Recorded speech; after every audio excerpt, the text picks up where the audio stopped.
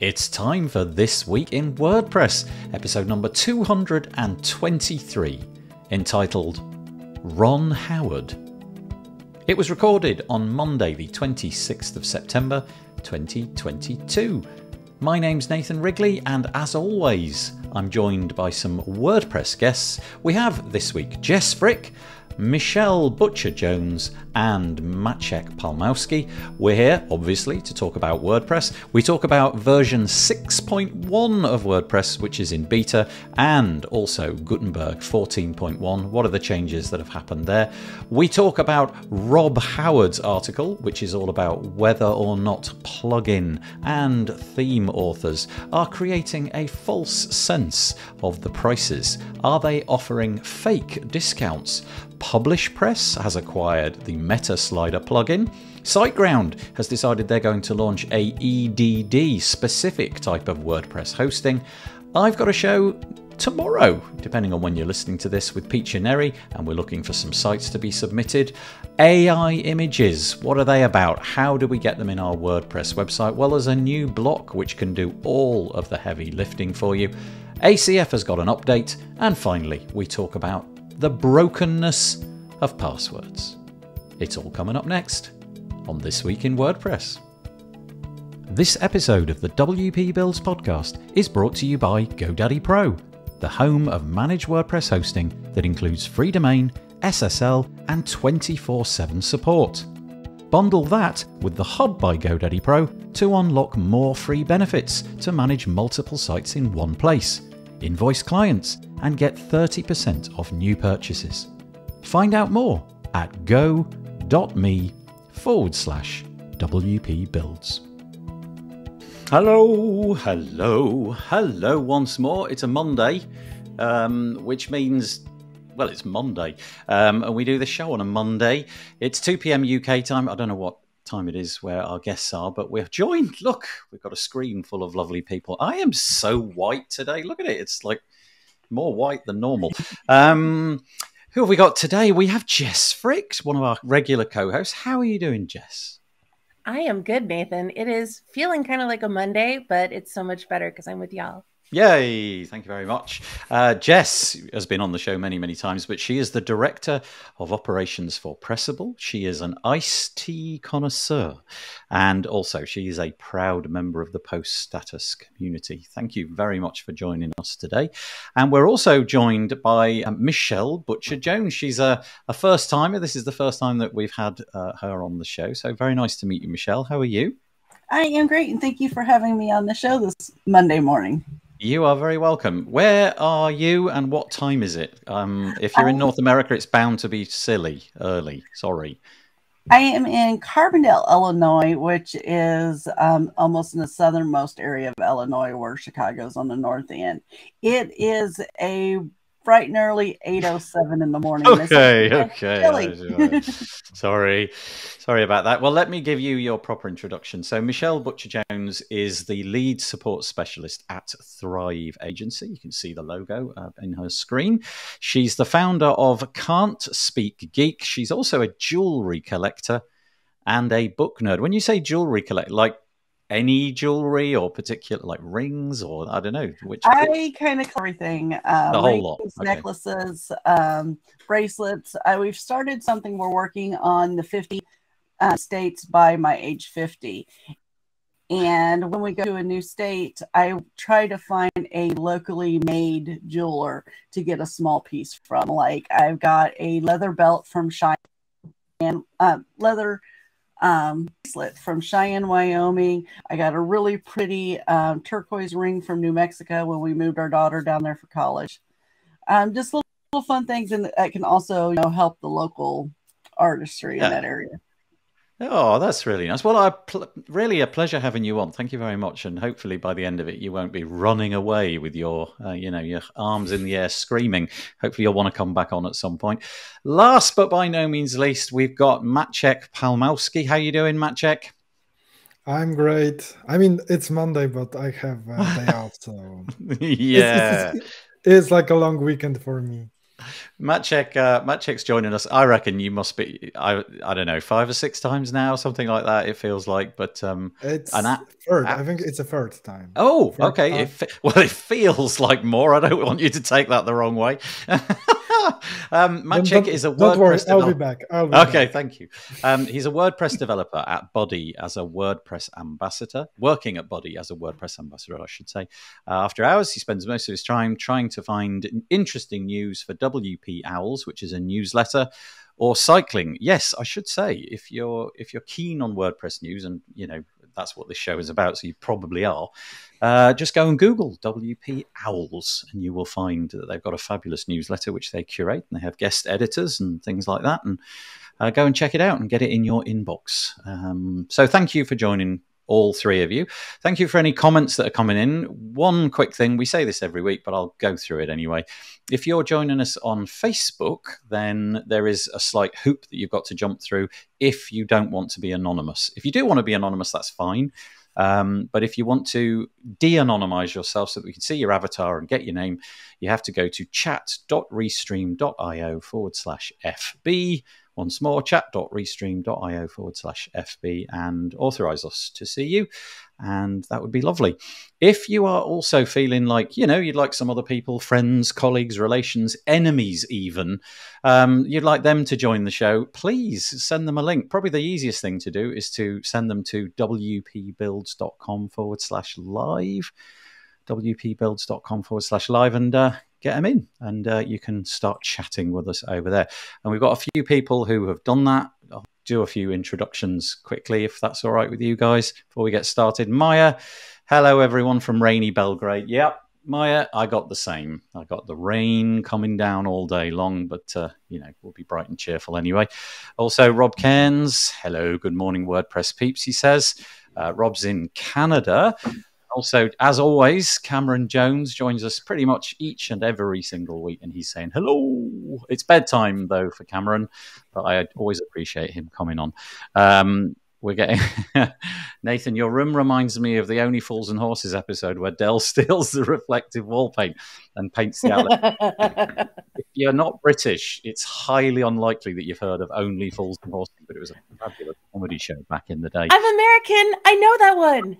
Okay. It's actually it's a really good show, but it probably didn't travel so well. And we've also got, who have we got as well? Paul Bedford, who's saying good afternoon from a hot 32 degrees centigrade, South Africa. Yeah, there's no jealousy here, Paul. I mean, I'm not feeling like 32 is something I desire. I'd rather have the 12 that I've got with the rain.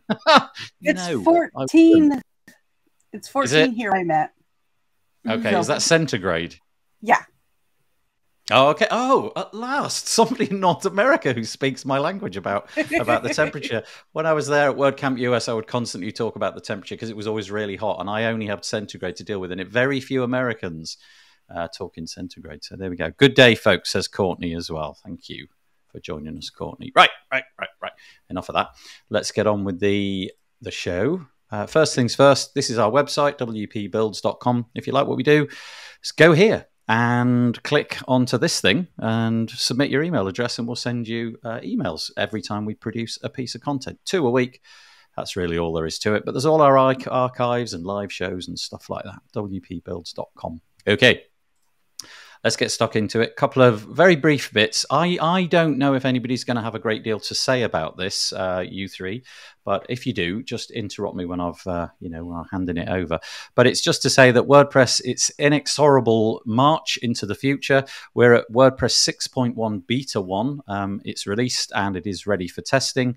It features version 13.1 to 14.1, all of those different bits of the Gutenberg plugin, which we'll talk about in a moment, have been rolled into 6.1. And the highlight features are improved block placeholders, more design tools for blocks, fluid typography, improvements to the editor preference, and a new modal interface, the use of block-based template parts in classic themes, locking settings for inner blocks, and more. I'm cribbing this, as you can see, from the WP Tavern website. Sarah Gooding links to the beta article, but there's quite a few nice bits and pieces in there. But if you're into testing things and you want to help the WordPress project, now may be a good time to do it. It's slated for release in about, well, what would it be now, 5.5 weeks, something like that, 1st of November. and there's always things that need fixing. Add into that, we just mentioned Gutenberg 14.1. We've got some new things which Sarah highlights once again on WP Tavern.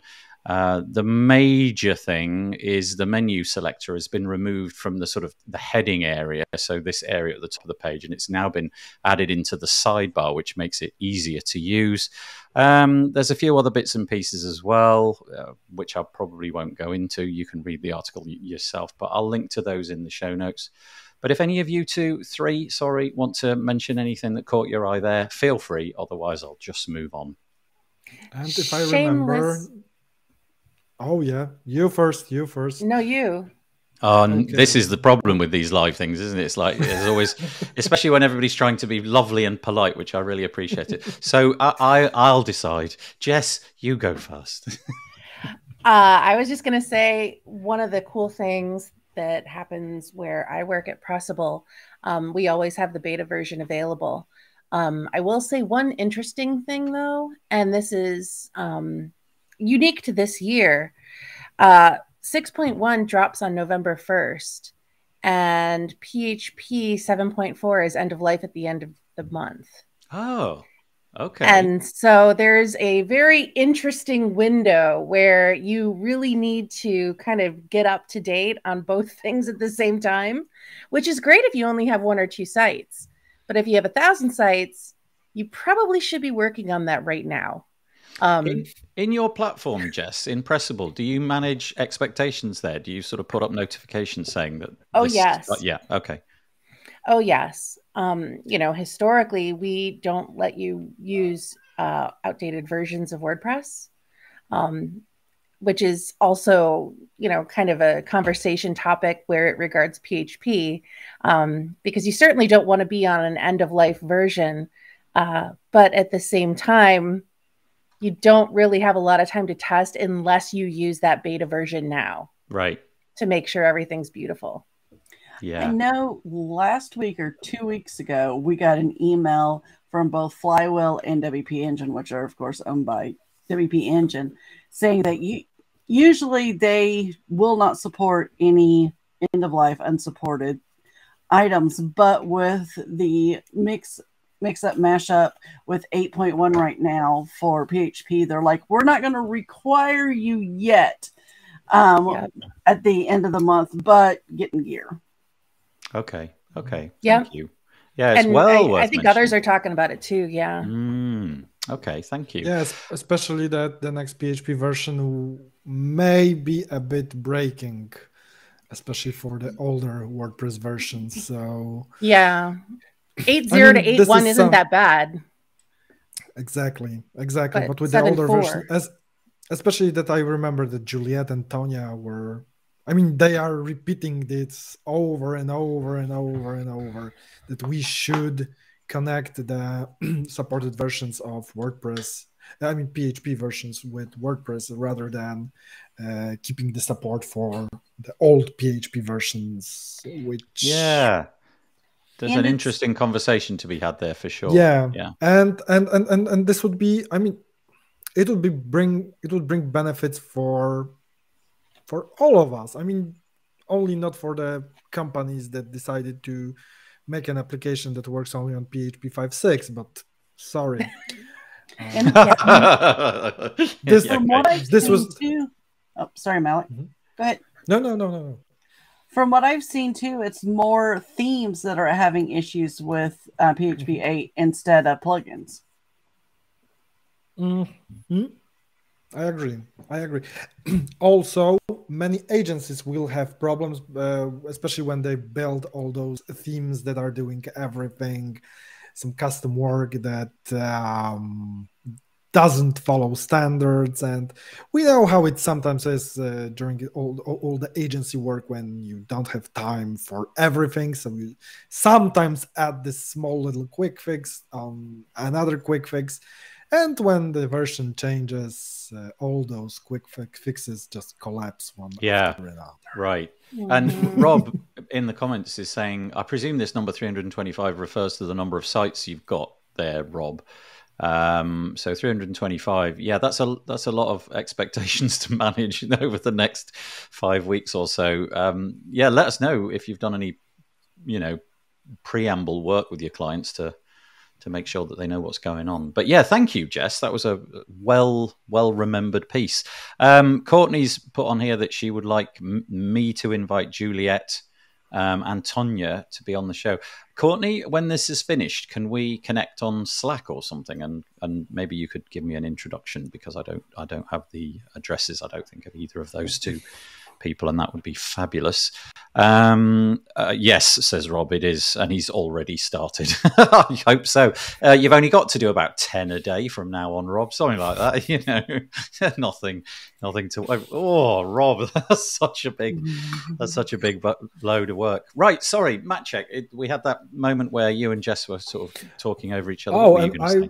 And also, with the new WordPress version, the WebP support as default is pulled out. Gone. Yes. Which kind of makes me sad, because I am a huge WebP fan, really. I mean, I'm using WebP since a few years already. I mean, using. Did you just take the hit, Matt check, back in the day, a couple of years ago? Did you just think, well, tough if you're in the whatever it was at the time percentage of people whose browsers don't support it?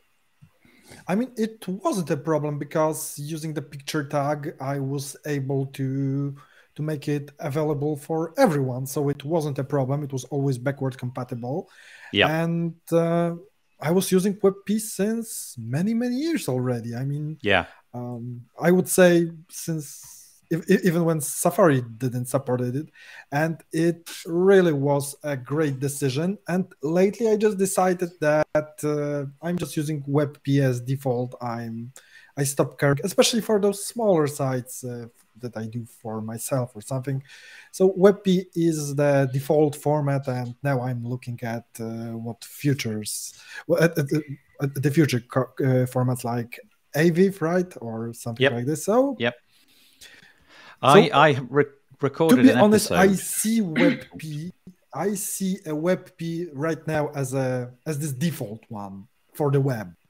I know that it's not for everything. It's the format for the web, and soon something will take over WebP place, and I already can see that in 5 years we will be having the discussion: should AVIF be a default format in WordPress? AVIF pulled out from version. Should we discontinue support for JPEGs and things like that? Etc. So yeah. I mean, the cycle will be the same, just the formats will change. I was talking to a Google chap called Adam Silverstein at WordCamp US about this, actually, just images, and he was saying that so he was talking, I don't know if this is coming out of Google or if it was just Adam saying this. He said that 98% of browsers now support WebP, and the other 2% are really edge. It's things like really old versions of Outlook and things like that. So I think Matchek, you're right. Curiously though, whenever I export an image, and I create dozens of images each week, I always export them still as JPEGs. I have no idea. I've just got that muscle memory. I just click that little icon and click export, and out it comes as a JPEG. But my understanding is that typically 20% is the saving in terms of data consumed, hard disk used up. So across those dozens of images, it is going to be megabytes and megabytes of needless storage that I'm currently using.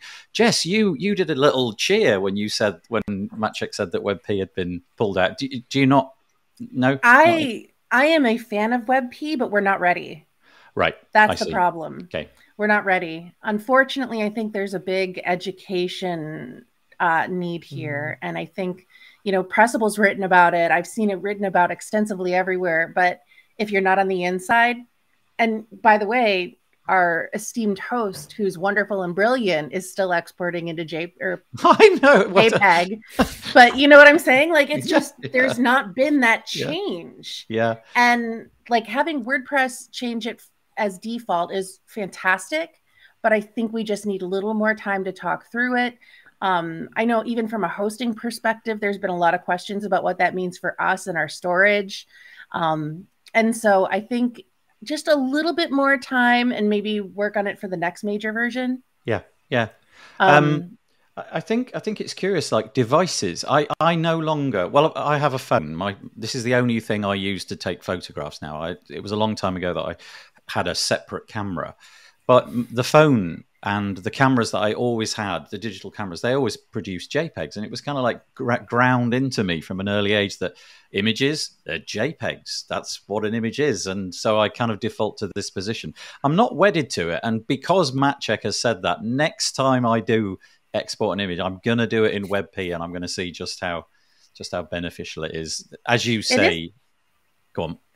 It is the future. It is. Yeah. I mean, yeah, it is. I mean, I remember that one project when we had this discussion about adding WebP support.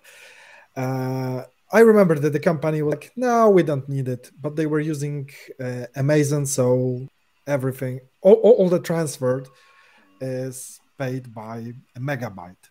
So when I mentioned how much transfer they will save, and they counted it with how much traffic they have, it was a very quick decision that yes, let's go WebP. Yeah. It's a great format, Right. It's a future for us. We'll save a load of money. Yeah. Okay. So thank you. That was two bits that I'd missed out there. I don't think they were mentioned in these articles, but yeah. So Gutenberg 14.1, all of the changes that have come up until that point from whenever it was 13.1, they're going to be rolled into this beta. And you can find out on the article, which I'll link to in the show notes, how you can go and beta test it and, make sure that WordPress is as good as can be. Right, here's a curious article. It's kind of WordPress related, but equally it's not. I don't know of the three of you who had a chance to read it, but I'll paraphrase it. This is Master WP. It's Ron Howard talking about Sorry, I apologize. What did I just say? Did I just say? Yeah, you said Ron. But that's okay. I'm sorry. That's a different guy entirely. Yeah, wasn't he in like Happy Days or something Happy like Days. That? Yeah, okay, yeah. It definitely isn't him, unless he's had a real change of career. Rob Howard wrote a piece called "When is a Discount Really Not Really a Discount?" And it kind of caught my attention because in the UK there was a little bit of a debate a couple of years ago where some of the supermarkets, so the likes of Tesco, the equivalent like Walmart, things like that, they were caught kind of faking discount prices. And so, for example, they would say that a bottle of wine, let's say it was down from £15 and you could get it for, I don't know, for a limited time for $7.99. Well, it turns out that the supermarkets were within their rights to put the price of that bottle of wine up for like a day. And then for the whole of the rest of the year, they could claim that the reduced rate was a reduction, whereas in fact any sort of sensible narrative would say it was the other way around. It artificially went up for a day. And Rob has sort of discovered that this behavior is happening in the WordPress plugin space. It's totally legit. There's nothing to stop you doing it. But I'm just curious, and I know for a fact, because I look at this stuff pretty closely, this is pretty rife in the WordPress space. You'll go to a plugin page, you'll see 399 crossed out, and it'll say 299 or something like that. But there's no way that we can enforce this or really ever discover. Rob goes to the Wayback Machine and, he looks at various different points in the past of these websites and discovers that, yeah, they've been this price forever and they're sort of artificially creating this. And whilst it's good, it may be good if you're a I don't know, you sort of feel like you've got a good deal, or certainly if you're a vendor of one of these things, it kind of feels like a good way to market it. Rob's point is, I'm not sure this is a good idea. It's sort of damaging the ecosystem, and we'll get on to a bit in a minute, probably one of MatCheck's articles from Jonathan Wold, about whether this is a healthy thing to see. I don't know. What are your thoughts? I think for me, it kind of starts at those back in the 80s where there was those time CDs that they would do at like midnight on TV, and you can get all these for not $12.99, not $9.99, but buy them all for like $139. And it's all that whole perceived value that really started too back in the like early 2000s, early to mid 2000s with the internet marketing, like NAMS and places like that, where we push a perceived value, not the actual price of it. And Right. it's just kind of trickled down into now plugins and places like that will see what the perceived value price is, not what the actual is. And it's just the marketing jumbo. It is. It's a bit of sort of marketing lingo. I think the main point that he's trying to make is that really things like WooCommerce, it's trivially easy for any of us to create a store. And then depending on how we are, I don't know, let's use the word morals. Depending on what our morals are, we might adopt this or we may not. Now, does that cause, let's say that you're in competition with a plugin. You're both doing exactly the same thing. You're a forms plugin, they're a forms plugin. They're doing this where they fake the sort of reduction, but you're not. You've got the moral high ground, but you may be losing out to people who are sort of like that FOMO thing. Oh, it's a good deal. And then you get things like you see, you know, banners at the top of websites where they put a countdown timer on, and then you go back long after the countdown timer ran out and the countdown timer's just started again. And you just sort of think, I'm not so sure about this. And because it's really easy to do, we may get lulled into thinking, well, this is clever marketing. This is what we all must do. I'm not sure. Then what if we're breaking laws? He mentions the Connecticut law, which says that essentially if your product hasn't been at that price for 28 of the previous 90 days, you are breaking the law. And so it raises problems as to whether or not you selling, I don't know, T-shirts or whatever it might be to the United States, if you're breaking their laws, they might not view that very favorably. Anyway, I've talked enough. I personally think people are exhausted. Mm-hmm. I think we're exhausted. Remember when pop-ups worked? Yeah. Everybody had pop-ups on their site, and then everybody just got tired of them, and now everybody hates pop-ups. But I think pop-ups are making a comeback like cassette tapes. I think with these sales and the countdown timers, I think we've just it's lost the mystique and that drive, you know, this whole concept that they're going to sell out of their plugins. Yeah. No, as if there's a limited quantity available. Yes, that's right. I've got a PDF to download, but there's only 20 remaining. Exactly. Yeah. Exactly. Scarcity marketing it's great when done well, but I think, you know, you see it a lot in the WordPress space, and not just with plugins, but there's this race to the bottom with discounts. And, you know, part of the problem is you've got these people that are newer to WordPress, and they'll come in thinking that let's say hosting is $3 a month. And let's say it goes, you know, a year in, and all of a sudden now they're paying $30 a month. And they're like, you bait and switched me. No, that was your coupon length. Yeah. And so there's some of that too. I think discounting is it gets real sketchy real quick, but just as a consumer, I think people are just tired of it. Like, just tell me what the price is. Like, yeah. Well, because also Rob makes the point that you have no real conception that the price that you're seeing is what everybody else is seeing. Because in a store, you know, selling, I don't know, let's say shirts and what have you, the price is just sort of written on the label, and it's a big job to go around changing all the labels and what have you.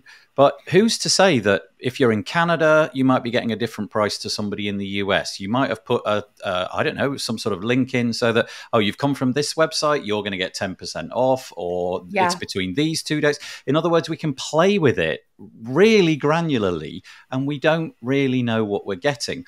And there's a WordPress company, I won't mention any names, but it would appear that they're constantly on sale.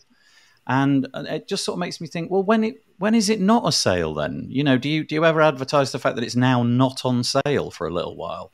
Well, and should I buy now, or is your discount going to be better next week? That's right. Yeah. And that's a curious one, isn't it? Because if a company that's always got a product on sale then offers it for, like, I don't know, instead of it being 10% off, it suddenly goes to 20% off. Do you feel a bit shortchanged by that? I don't know. Matt Check, it sounded like you had something to say. Yeah, I wanted to say because, I mean, in Poland always try to save money. So we have many sites that compare prices on different stores. For some reason, there are not there is no such product for virtual products yet. The thing that all of those price comparers have is the price history. So it's very easy to see if someone is cheating, because let's be honest, very often practice like this, especially when we try just to use the FOMO effect and things like this, it's just plain old cheating, because it's not doing a sale. It's a way of trying to use some of our mechanism against us. And and especially every year when we have, because yes, of course, we had to adopt Black Friday because it's such a long Polish tradition. All those sales are so easy to check and compare when you look at the history, at the price history, and you see that, yeah, why is this product much more expensive than it usually is? Yeah. So yeah. So yeah, adding those price histories were one of the best things. And let's be honest, doing something like this for WordPress plugins would be also doable. That's that would make a fabulous project for somebody. I right at the outset, I'm going to say it's not going to be me, but some kind of like price tracker over time, where you could see that X plugin has been at this price, and then it went up and it went down, and mapping that would be really curious, and it would give you a genuine idea as to whether things had been artificially inflated. Of course, we are around the corner from Black Friday, and I am pretty convinced, Maciek, that you're right, that it is, let's say, abused sometimes. You definitely get the impression that the majority of WordPress vendors don't abuse it, and you get a genuine discount. But I think there are one or two who push it a little bit, shall we say. Okay, that was an interesting one. That was Rob, not Ron Howard, over at Master WP. Go and check that out. I just wanted to give a quick shout out this one. I don't know if there's much anybody wants to contribute to this, but I was lucky enough to meet Steve Burge from PublishPress the other day at WordCamp US. Really thoroughly nice chap, and we both have a shared interest in history. So there you go. And it came to light this week that his company, PublishPress, had acquired another plugin company called they acquired a plugin called MetaSlider. They don't really go into what it is that was exchanged in terms of finance, and also it's kind of curious because I can't initially see the overlap between MetaSlider Lightbox, and PublishPress, but yeah, hopefully Steve will make something good out of this. He talks about the fact that he is going to do a lot more work on it. There's a pro version that they'll continue to sell, and there'll be a standalone version focused on images, but it won't be included in any sort of PublishPress package that you may already have. It looks like they're standalone. So just to say, Steve, congratulations, well done. Nice, that's that.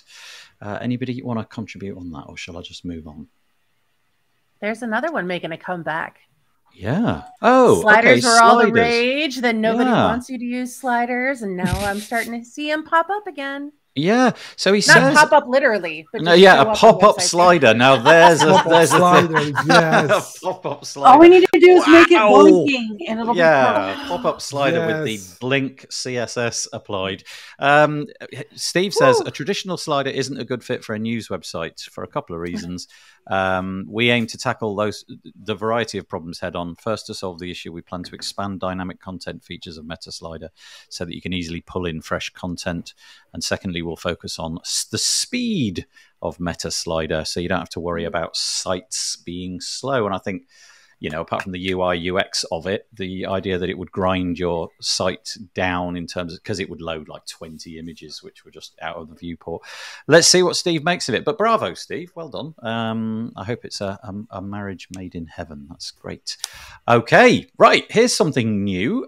Absolutely brand spanking new. I caught sight of this first thing this morning when Michelle Frechette, who of course is on this show very regularly, sent me a message on Slack saying that that is to say Michelle Fourchette, and Kathy Zant have started a new podcast. It's called WP Motivate, and that is the URL.com, WPMotivate.com. And the idea, and I confess, I haven't had time to listen to it today, but the idea is they're going to serve you up on a Monday morning, a very short, so 5 to 20 minutes of content. That's what they're limiting themselves to. So a nice sort of motivational, WordPressy piece of content at the beginning of the week. It says, Kathy and Michelle aim to start each week with some joy, some silliness, and some motivation. And looks like it says here, well, there isn't, as far as I know, there isn't a way to sort of sign up, I don't think, to any list.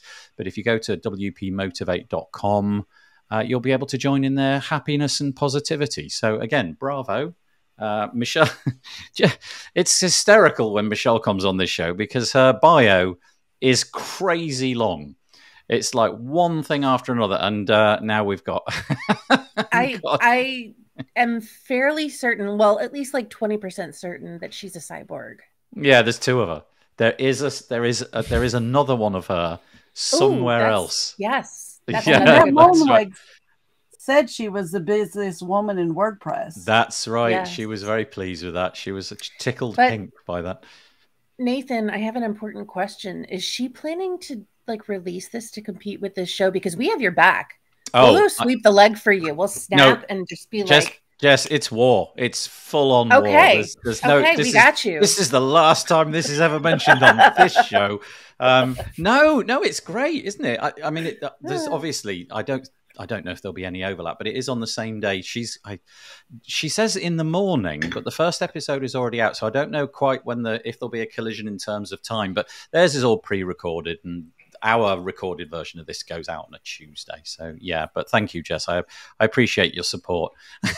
Got you. I got you. I mean, I love Michelle, but you know, there's only so much love to spread around, isn't there, Jess? Yeah.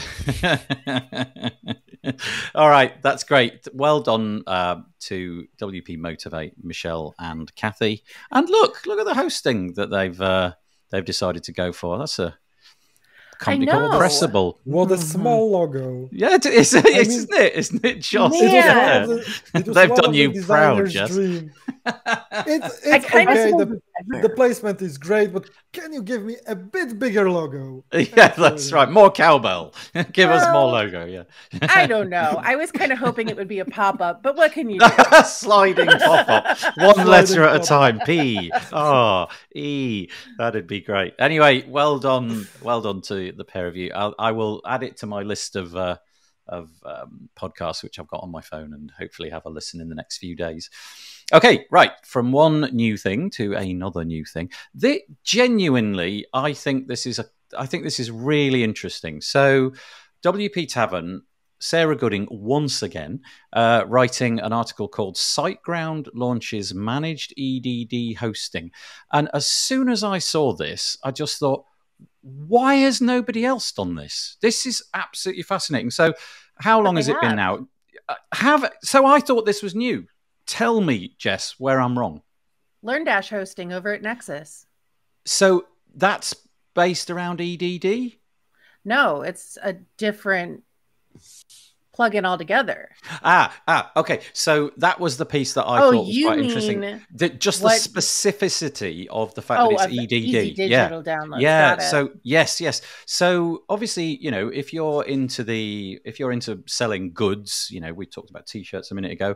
A real good thing to do for that would be to go to a managed WordPress company who have a WooCommerce hosting option, and there are absolutely loads of them. You can go click a button, you've got a store set up right away. But EDD is for digital products. It's for, selling plugins and whatever digital stuff that you happen to have. And it's big, the marketplace around EDD is pretty huge. I think it says something like, what is it? I can't remember. There were some numbers here. 2 million domains. Yeah, okay. I think 2 million domains. 2 million domains is the site of Siteground. But I think it says of those 2.8 million, 50,000 are using EDD. That's and yeah, so it's not huge at the minute, but I did think, well, why has nobody else done this? It just struck me as like a really curious thing. It's a marketplace. If you can click a button and get a digital download store set up right away.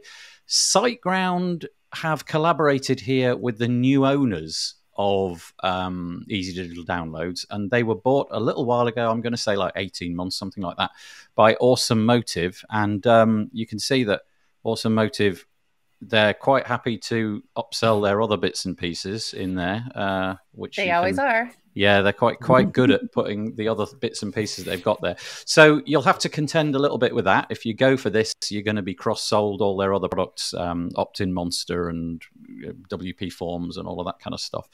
But I just thought this was a really interesting idea. So it's $2.99 for one website. So that's $2.99 per month for one website, $7.99 for unlimited.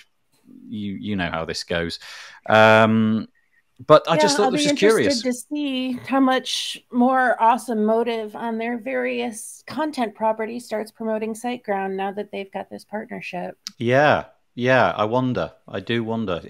But I just thought I would not be surprised if somebody else sort of copies this idea and starts to sell EDD-based stores, because it's a marketplace. You've got a direct access to customers.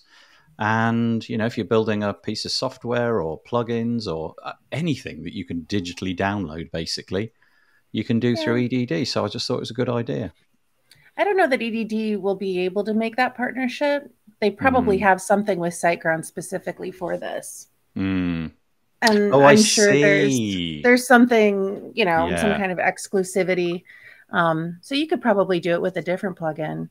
But I'm sure Awesome Motive worked something out with SiteGround specifically for this. Of course, because there's no free variant of EDD, is there? There's just the paid. There's nothing on the repo. Yeah.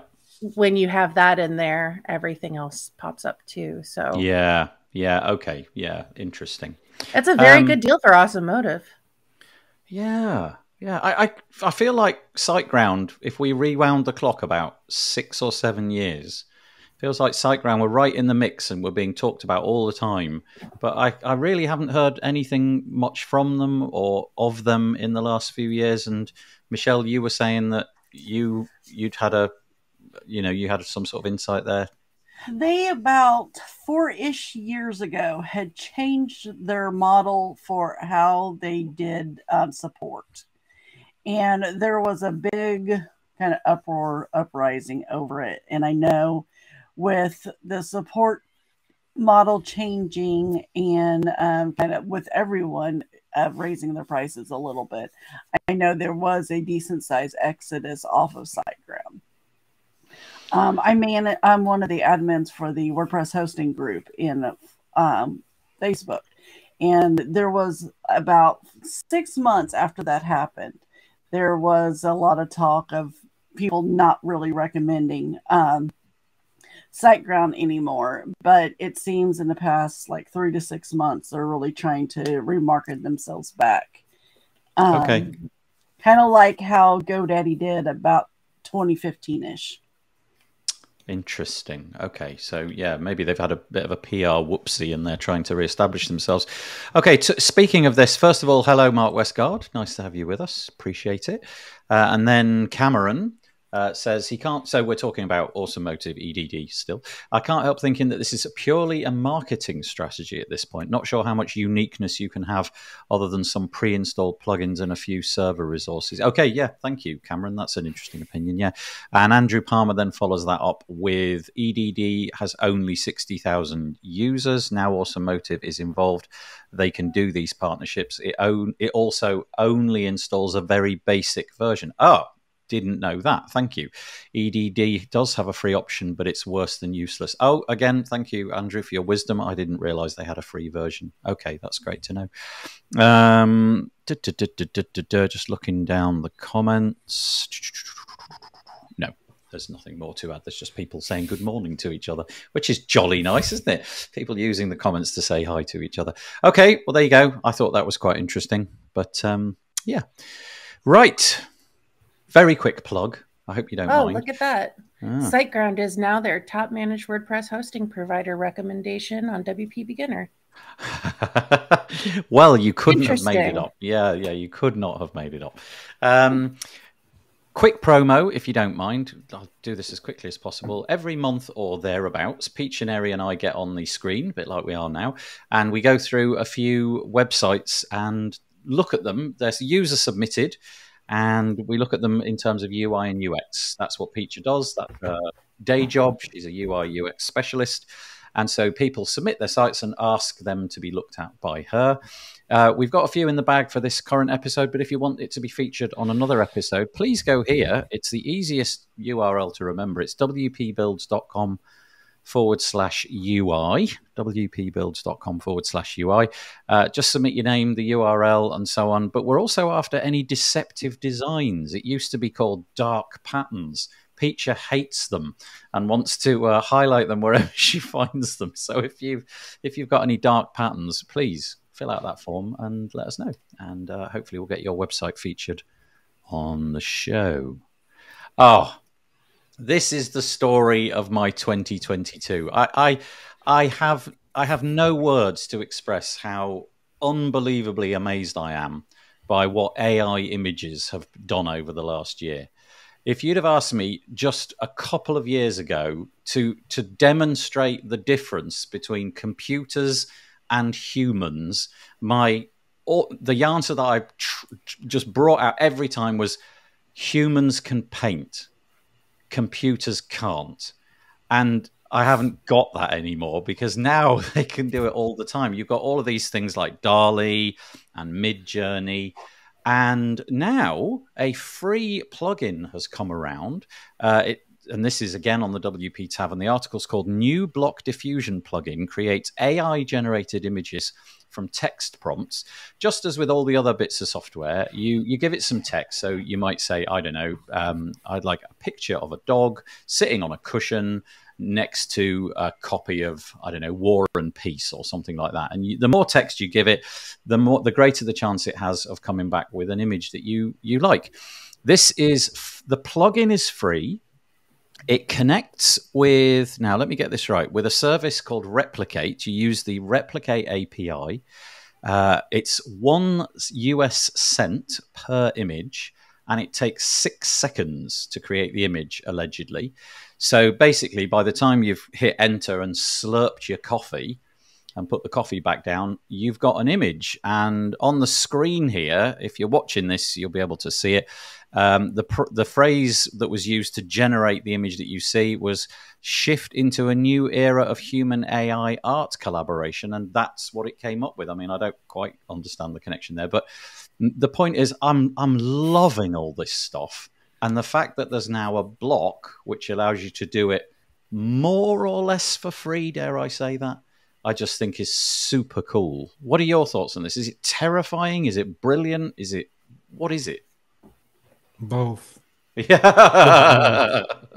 No, really. I mean, I was surprised even before we get to the painting part when I had Dan Olson as a guest editor at WP Owls, and after sending me the content and everything, he asked about did I liked everything, and I said, yeah, of course. And he mentioned, yeah, because it was generated in this part by AI.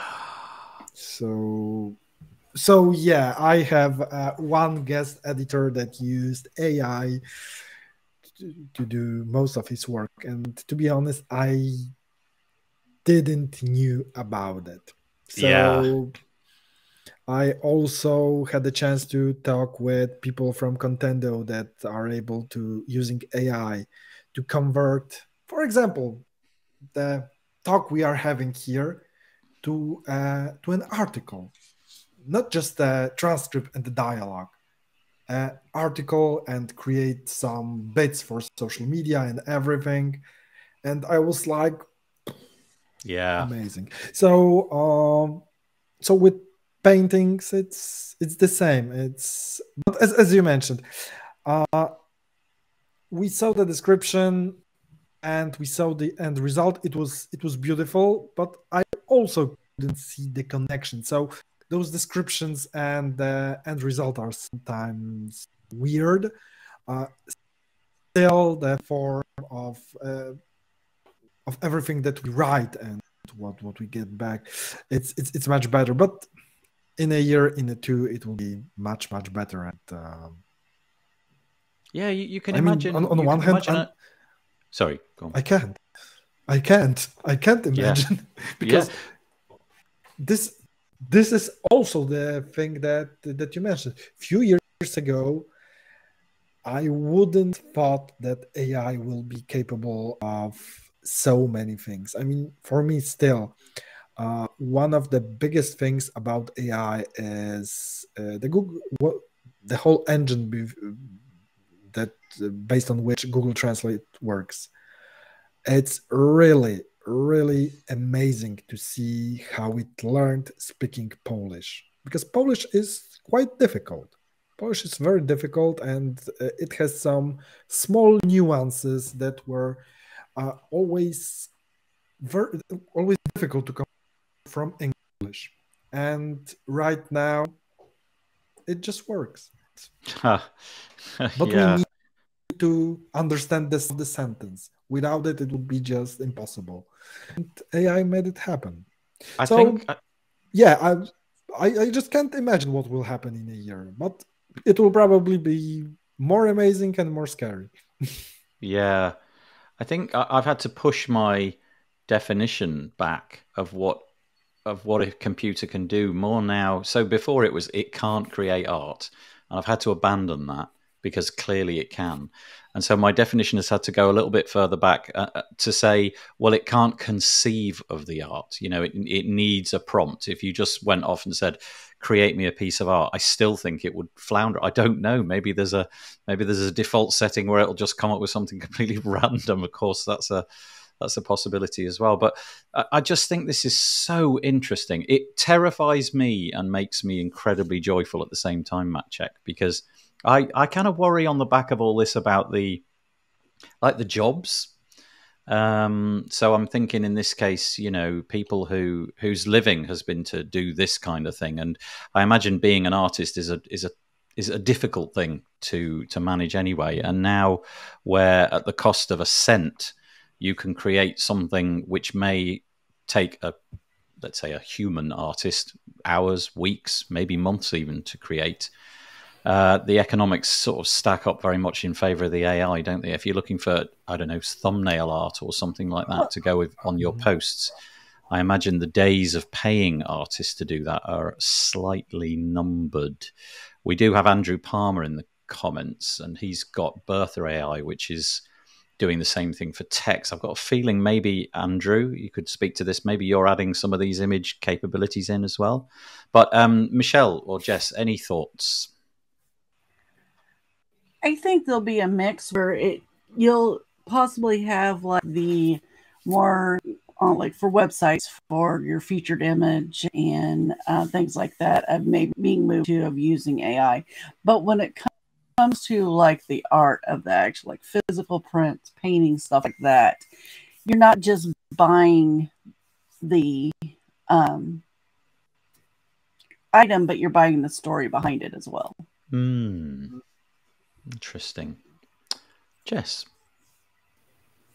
It just makes me think of the meme where you see what a $10 tattoo looks like next to a $1,000 tattoo.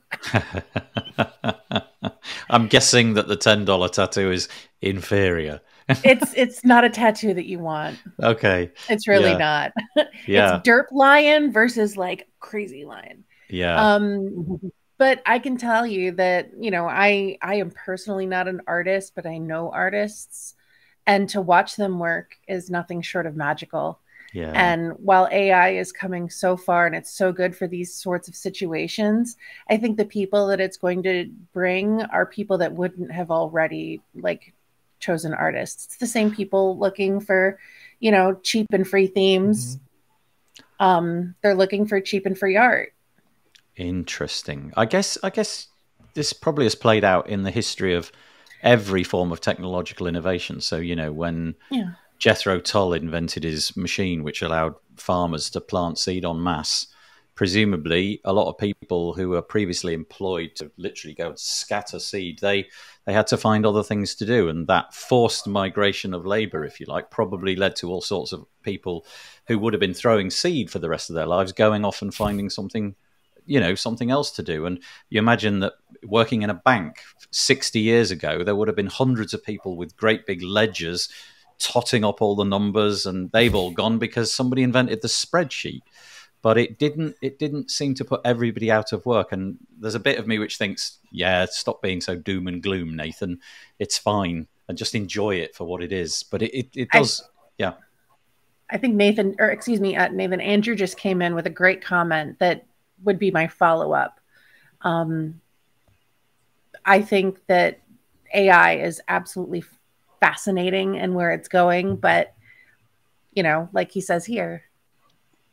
So Andrew says there will be AI experts who will create on your behalf. Luddites were concerned when automatic weaving machines were invented. Yeah, I think you just broadly made the same point as me, didn't you, Andrew, about, you know, technological innovation frees up people to do other things. And I guess whenever the bedrock of things which you've grown up thinking about, you know, that's the normal way of doing it. Whenever those things get shattered, it makes you pause a little bit, and the assumption is always a bit of panic. Everything's going to go wrong and horrible, and it on the whole, it doesn't seem to do that. So just as another thing, if you are a Bertha user, Andrew's just said that this image generation will be in Bertha from next week. Andrew, I wonder if you could tell us how that works. In other words, if you're a Bertha user on a subscription at the minute, because they have a free tier, but you know, they also have a paid offering. Do you have to sort of buy image credits, or can you use your text credits that you're currently using and swap them over? Let us know. And he's added one more little comment. Art will still WXOST, I don't know what he meant there, and be much more valuable too. Made by humans will have a bigger price tag. This is the time for me to become an artist. I can feel my calling now. I'm going to sell my artist art. Or an AI artist? No, a real artist. I'm going to. Well, Andrew said I'm going to put a bigger price tag on it. I'm going to be rich beyond my wildest dreams with stickmen drawings. Right. Well, also, look just at the big change in stores in the past 10 years, of where a lot of the more big box chain stores now have where you have to check out yourself, and they don't have any cashiers. And then I was at a grocery store, and they have a little robot now that will go in the lanes to scan the shelves for inventory. Wow. Huh. If you don't know one's coming up behind you, will startle the snot out of you. I do sort of wonder if the destiny of humans is basically to be like those creatures in WALL-E. Do you remember the film WALL-E, where they fly up on the spaceship and they encounter this race of humans sort of like 5,000, 10,000 years in the future, and they're basically capable of sitting in a sofa and consuming drinks, and that's kind of their purpose in life. Maybe that's what we want. We want everything to be comfortable and easy and a click of a button. Michelle, by the way, threw this article at us right at the end of last week. It might not have been Michelle. I can't remember. But it came on last week's show, and I just wanted to point it out one more time. It's a really interesting article. It's Adrian Roselli, sorry. And it's fascinating because he takes alt text from images, and then he puts them back into the generators, and he sees what comes out, and it's really fascinating. Oh my God, that's amazing. Oh, it's so clever. So here's the first one, right? So he shows you this, and the human written alt text is a cartoon, kawaii slice of toast with happy eyes, open smiling mouth, and reddish cheeks. There is a splatter of blood coming to the top of the toast, similar to the Watchman logo. You know, it's a pretty good description of what we're looking at. And then he feeds it into all these different AI creation tools. So that exact piece of alt text, and he gets it's just like so different. So here's one. This is what Crayon, Craiyon, gives you, and it's just it's kind of hit the nail on the head. Then Midjourney gives you this, which kind of look like little avatars for toast. Apple's This escalated very quickly. Look at this one. It's just like, what the heck? It's so good. This is the Apple alt text fed into crayon. So this is Apple read the image and created its own alt text, and then finally Apple's text. That's beautiful, though. I mean, whether or not you think that's hysterically wide from the mark, it's absolutely beautiful. I suggest that you go and read this article. It's really interesting reading. But one of the things that it brings to bear is, please make your alt text actually usable on your websites. If you've got any, for all the right reasons, accessibility and lots of other reasons, make the alt text actually say what's in the image. And just sort of connecting that, a friend of mine, I say a friend of mine, somebody reached out to me, John Dorner, sent me an email this week, but by pure coincidence, it overlaps with this article. He's got 2 new plugins, and the first one is called Fix Alt Text. You can find it on the repo. These plugins are both free. It's called Fix Alt Text, and it gives you prompts where images throughout your website, if you've missed this, it will find images with no alt text on them so that you can go back and backfill, retrofit your website so that the alt text is there. Very, very important for accessibility purposes. It doesn't just... Oh, it does. Anyway, the point is good for SEO, good for accessibility. And if you don't know which images haven't got alt text, this plugin will surface those for you. And the other one that he's got is called Where Used. And this will take more or less everything in your WordPress website.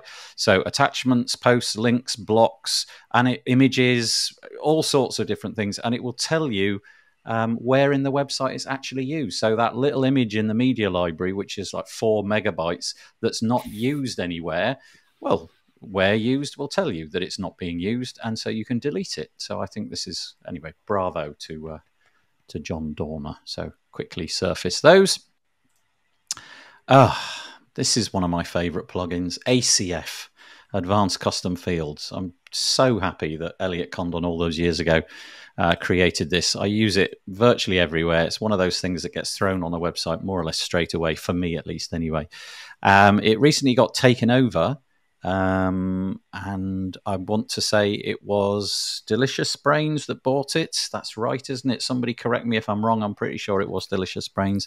First Delicious Brains, and then WP Engine bought. Yeah, Delicious of course. Brains. Then WP Engine then acquired the majority of the Delicious Brains plugins. Thank you, Maciek. That's great.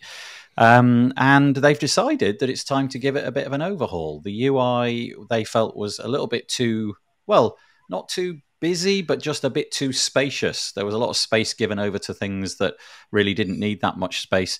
I have to say, I love it. I really like it. This is version 6. And essentially what they've done is they've created this article where they show a before and after. And in every case that I've looked at on this page, I think, yeah, really nice job. So they've gotten rid of things that didn't really need to be there. They've added tabs and so on. But essentially, they've just tried to minimize it. So this UI, which you can see, that's the old way of doing things. Lots of space used up, lots of unnecessary things there that you didn't really need. It's now being compressed to something which looks a little bit like this with accordions that open and close. And just to say to the guys over at WP Engine, Delicious Brains, ACF, whatever it is, bravo. I think you've done a really nice job. You guys using stuff like ACF? Do you ever stray into this? Yeah. Use ACF a lot at our agency. Is it like the default? Has it been the default forever and ever like it has for me? Yes. Yeah. It's kind of just one of those things that gets thrown in. Well, you'll be delighted when you click update on your website. I don't know if you've had a play with it yet, but certainly from the screenshots, I haven't updated and had a look at it on a live site yet, but it looks like they've done a really nice job. So thank you first to Elliot Condon, and then for all the other people who've had their hands on it. Okie dokie. Right. Let's go to this one. iThemes. Security.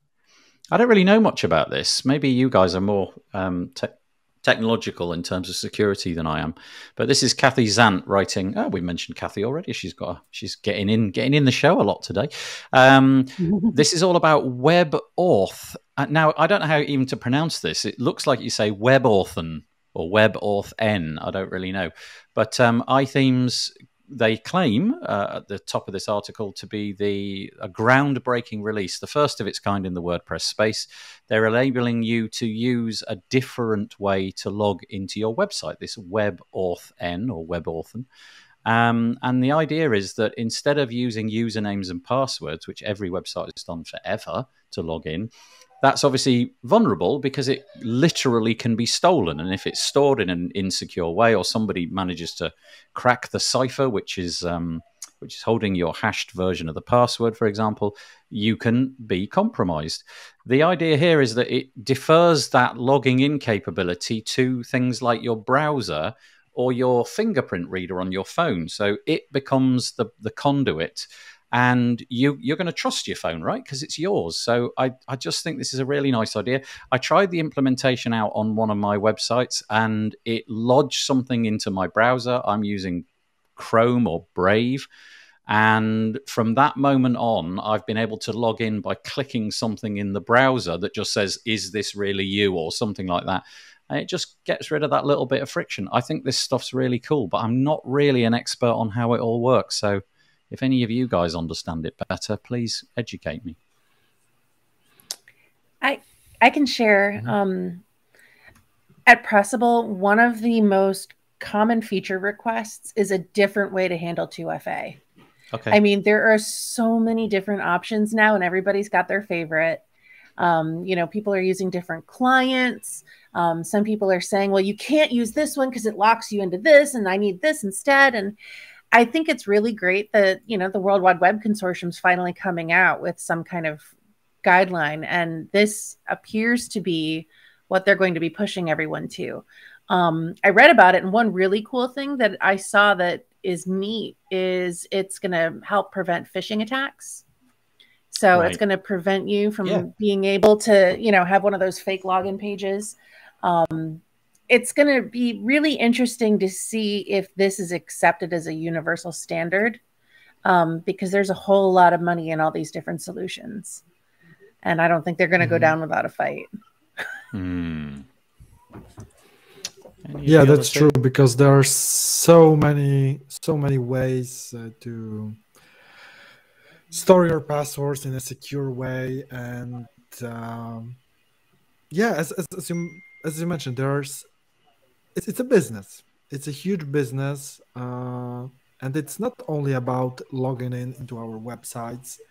It's also about our bank accounts that also have some more complicated ways. It's also about using some other applications, for example, our FTP client, and how connected with our client, with our password vault. And it's also about all the file configurations. For example, wp-config. Everyone who has access to it can see our password. So it would be great to store it in some way so no one can see it, because it's a big business, and there is a lot to do about it. So I think that, but yeah, it would be great to have some universal way to, and having a browser taking it over, or a system together with the browser, because it will be even better, because we are not doing everything in the browser. It would be great. But I also would have to read more about implementation of it, because the only thing that I saw it's that's compatible with the W3 specification, and that's all. Yeah, we should say that this isn't, so the protocol which Jess just mentioned, it's not, so the underlying technology, this is not iThemes. They're just implementing something which has been created by some fairly big hitters. I can't actually find, oh, here we are. So, some of these small companies you may have heard of: Apple, Google, Microsoft, Mozilla, and a company actually you may not have heard of, Yubico, which creates these things. I don't know if you probably all got one of these, but it's like a key. It's called a YubiKey, and it offers, it's like a keyboard on a USB drive, and it enables me to sort of hide behind a very, very long password, certain things. But the point is, all of it's inconvenient. Usernames and passwords are inconvenient. I've got a password manager. I use LastPass. I'm sure you've all got different things, so that I can try to be as secure as possible. But effectively, what I'm doing is just creating a brand new password for every service that I log into. And that's what I've been doing for, I don't know, 10 years or more. Brand new, super long, ridiculously difficult, actually impossible to remember password. But then also, I just need that one password and I've got all your passwords. Exactly. So the giant problem there is that if you crack, and on the other hand, what will happen, or what will happen if someday LastPass will say, yeah, sorry, it was our last day, bye. Yeah. Oh my gosh, that's the scariest thought. Why would you? Honestly, I'm doomed. I'm giving up. The implementation of LastPass is hopefully you've got the data anyway, but because it sends you a little blob every time you save something. It's held locally and it's a little blob of data, and you can download that. And hopefully, if LastPass did go out of business and you needed to go for a rival, but it does feel to me like things like LastPass, 1Password, they tackle the problem of usernames and passwords impeccably. It's brilliant, but I cannot see usernames and passwords being the future. The fact that all right, so let's imagine that I've got biometric data, in this case, my thumbprint. Let's say that is the thing that I've decided I'm going to be logging in with. Obviously, if somebody comes and forcibly applies my thumb to a device, then the whole thing's blown apart anyway. But I feel I'm just not living in that universe. I am not James Bond. Let me say that sentence again. I am not James Bond. Nobody's going to be breaking my door down to get my thumbprint. I'm protecting myself just because I don't want hackers to accidentally access something. They're not coming after me, but they might scoop me up in the trove of data that they steal from elsewhere. But I just think this is really interesting. It's a really interesting development. Cut your finger. You can cut your finger. You can still cut your finger, and it may be a problem for some readers. I've noticed. Yeah, if I go play tennis and I come back with like a sweaty finger or a sweaty thumb, it doesn't work. I have to sort of dry it all off. And yeah, that's interesting. So this is WebAuth. And what we found out with security when it comes to the facial recognition is go through a pandemic and try to hold up your phone. And so you're sitting there and you're like, to get it to work. I've never trusted a device with my face yet. I've gone for do you know what? To be honest, it was only about 2 years ago that I gave a phone my thumbprint. I was being much more of a Luddite. I was quite happy to type in a 6-digit code to unlock my phone, and then eventually I thought, oh, sack it. Let's just give it my thumb. And then as soon as I did it, I was like, why haven't I been doing this? But I can't quite bridge the gap to doing my face. I just think that's too easy for me. If you are an Apple user, once you get up to what is it, like the iPhone 8 or 9, it has to do the facial recognition. It won't do the thumbprint anymore. Okay, yeah, I'm on Android, and my understanding is the implementation of the facial recognition is not as robust as the Apple version. So yeah, it just seems a bit too weird. I just don't like the idea of somebody coming over with my phone and just pushing it into my face and going, I've got your phone. It's mine now. Anyway, curious, but thank you to I nearly said iTunes, iThemes for implementing this. The article is called "Passwords Are Broken. WebAuth N is the new standard for authentication." Go and see if you can make sense of it better than I, at least anyway. So there we go. That's that piece.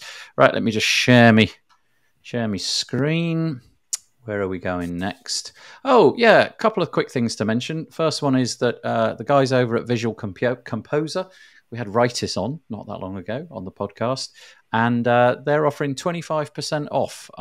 It's as far as I remember, it's like a back-to-school thing. The URL certainly seems to indicate that. I'll leave the link in the show notes, but it's at visualcomposer.com/back-to-school, and 25% off. Don't know until when, but anyway, there you go. Bit of a deal. And right, just Matt for check. the first year. Oh, is it just for the? Thank you. Good clarifier. Okay, I didn't see that anywhere, but okay. Oh, yeah, it says for first year. Yeah, thank you. Yeah. Okay. Alrighty, Matt, you shoved a few articles into the show notes that you wanted us to highlight this week. We've got a little bit of time. We've got about 10 minutes, so we may cover off a couple of them if that's all right with you. Firstly, the Sir Jonathan Wold, has written a piece called "Are WordPress Product Businesses Undervalued?" Why have you surfaced this one? You obviously enjoyed reading it this week. Yeah, I mean, it is kind of true, because especially when I think about those small businesses, and for example, ACF. I think ACF was kind of this example when it's a great product, and for some reason Elliot had to sell it because he was too small. He wasn't making enough money to start building a whole company around it, right? So I kind of agree with this, that especially that many plugins are started by people who just want to solve their own problems. At some point they realize that, oh, it's not only my problem, let me try to monetize it. And at some point a big company comes in and either bots you or creates a similar solution, and you're out of the market. Jonathan is a key proponent. I think one of the things that he's been talking about for a fairly long time is the fact that he thinks that the market can bear higher prices for WordPress products. Let's just put it that way. And the example of ACF is perfect, isn't it? Because Elliot was selling that for life, so lifetime access. I have one. Yeah, I think it was $50, wasn't it? $49 or something. I even had it a bit cheaper because I bought just one plugin for ACF at the point where there wasn't the whole ACF Pro bundle. Yeah. So I remember that I bought the gallery or flexible content for a few dollars, and at some point he converted it to lifetime, and I was like, okay. Yeah, it's interesting because when you go out into the SaaS marketplace and you look at what SaaS products are charging, it's very typical to see like $99 a month for a service which does one thing and does one thing well. But you really, in the WordPress plugin marketplace, that's the kind of figure that you're looking at paying annually for something which may deliver the exact same amount of value. And so his sort of key indicators, the three key reasons he feels that product businesses are being undervalued in the WordPress spaces, I'll summarize them just by the titles. He says misaligned monetization, limited distribution, and this third one I think speaks to me the most. It says inexperienced leadership. What I mean by that, I think, is what you just said about Elliot. He was an extremely capable developer who obviously was able to create this fabulous product, but maybe he didn't have the how to describe it without offending Elliot. He didn't have the desire to market it as a product. He was a coder, and that's what he wanted to do. And turning that into a profitable company was difficult. So yeah, I feel there's a lot of sense in this. Part of me thinks, isn't it great? A lot of WordPress things are really cheap, so I can get a lot of value out of them for relatively small amounts of money. But on the flip side, if I was a developer, I think Jonathan's piece, which is, look, guys, should we start charging a reasonable amount? The market can cope with it. I think there's a lot of sense in what he says. Anything else from Jess or Michelle on this?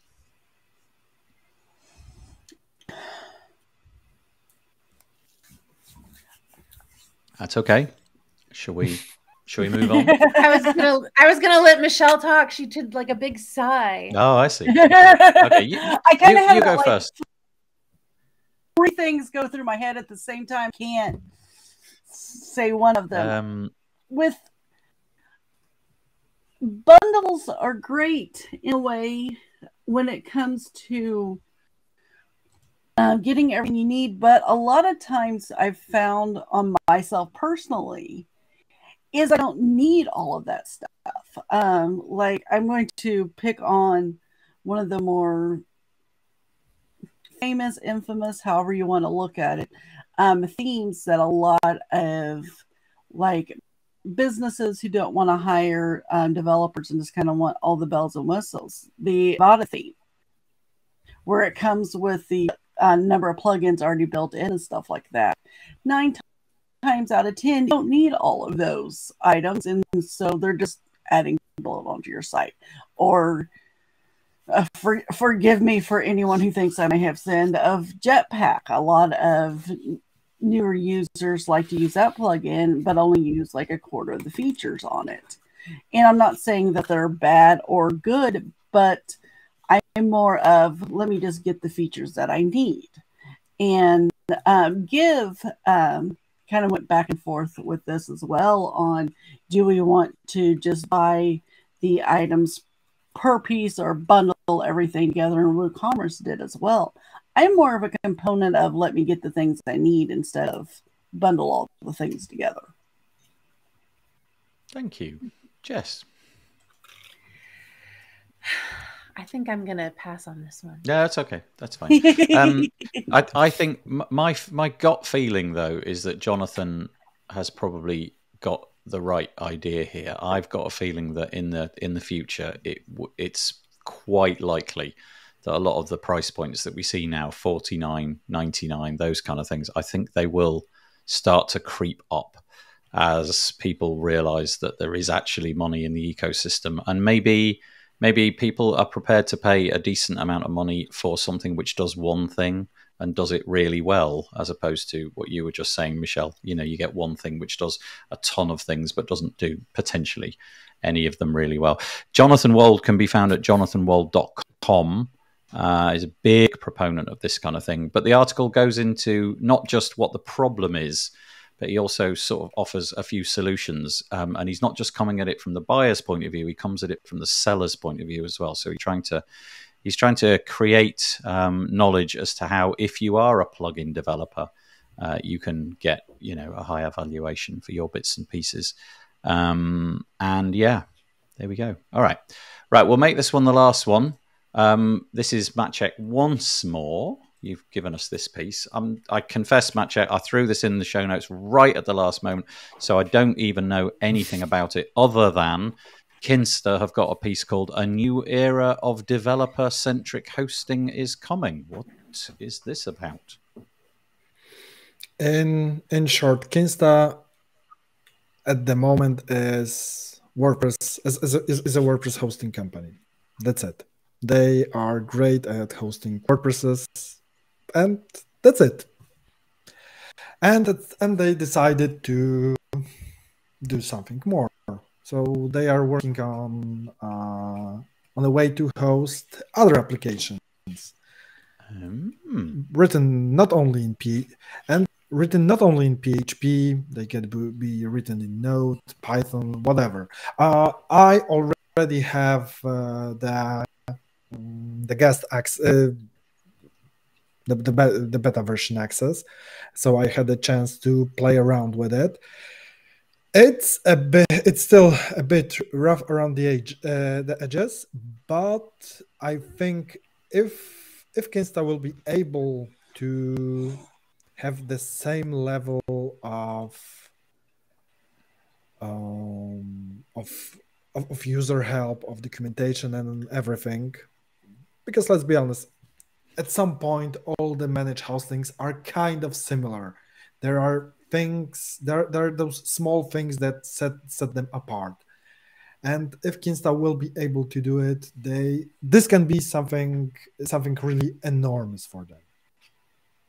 I'm kind of curious about this, actually. Okay, so first of all, thank you for explaining. I didn't realize that's what this was about. But I wonder, my guess is that they're successful, but they wish to be more successful. And obviously, you know, there's only so much of the WordPress market that you can hoover up because of all the competition in there.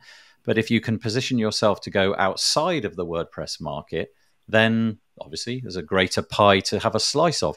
But it does make me wonder. I associate Kinsta with WordPress, and that's all. You know, it's just Kinsta is a WordPress thing in the same way that I do for Pressable and let's say WP Engine and all of those different companies. I wonder if this will dilute the punch of the marketing, if you know what I mean. You know, in other words, No way. No, Tell me more, No way. Jess. This is infrastructure as a service. It's brilliant. It's basically the backwards way of going about it than Liquid Web and Nexus did. Because remember, they offer way more than just WordPress. Right. And so there were lots of other ways to do these sorts of things, whereas Kinsta is using, Google's platform to allow you to do a whole lot more. And remember, they've got a lot of freedom because they don't actually own any servers. They don't have to deal with any of that. They're just the middleman. So they can extend in all kinds of ways where the management is concerned. But what Kinsta does very, very well is they're gorgeous and they're easy to use. They're just so pretty. I swear to God, I want to steal their whole design team. But they do a really good job of taking something that would be pretty difficult if you were to just buy your own server and make your own weird mishmash, which, by the way, is where a lot of these headless applications are going. They're doing all kinds of complicated things. They're turning sites into like 6 different sites. And I think it's very smart. So you see this as like a bright horizon for them, and you don't think there'll be a confusion like Kinsta isn't just WordPress; it's a bit of everything else. No, you think they'll be able to separate? No, I think this is for people who use WordPress that also need to do other things. And Maciek, you thought it was good, but still beta. Yes, it's still beta, but I would say is very, very solid. So the tech part is great. It's really great. There are some things still missing, like there is no CLI, which would be great to use together with some CI/CDs and things like this. But still, it's working. It's still, so the hardest part, it's okay. There are some small things. Of course, it's a bit complicated to use than to use default. It was for them. It was here you have everything, and I mean install WordPress because Maciek, you're I guess it's fairly timely, Maciek. You're sort of breaking up now. So. Is anybody else getting Maciek breaking up? I am. He's breaking up on me too. Yeah, sorry, Maciek. But it's perfect timing because we've basically come to the end anyway. The show is like we're out of time essentially. So perfect time for you to break up. You've hung on in there. Just one quick thought. It's a good job that Kinsta has that name because I guess if you're called WP Engine or anything else, that's a big pivot, isn't it? Changing for WP Engine, this would have to be presumably some kind of rebranded thing. So anyway, good luck to them, and thank you, Maciek, for surfacing that. I do apologise. We've overrun a little bit. I hope I haven't kept any of that. Yes, quite right, Jess. She knows what's coming. Michelle has no idea what I'm about to do to her. Michelle, at the end of every show, we just put both hands up and just wave them for a few seconds so that I can use it on the... Oh, look, she's totally into it. Maciek, come on, Maciek. He's breaking up. Oh, we're going to have a handless Maciek. Oh, no, that's the first time. Oh, quick. There you go. There you go. Thank you. Thank you very much. We have overrun. I do apologise. Big thanks to Jess. Thanks for talking to us today once more. And Maciek's still going for it. Michelle, thank you so much for joining us. I hope you enjoyed it. And hopefully you'll be coming back on. I really did. Oh, thank you. And Maciek, thank you so much for joining us. I hope you can hear me. Let's hope your connection hasn't completely died.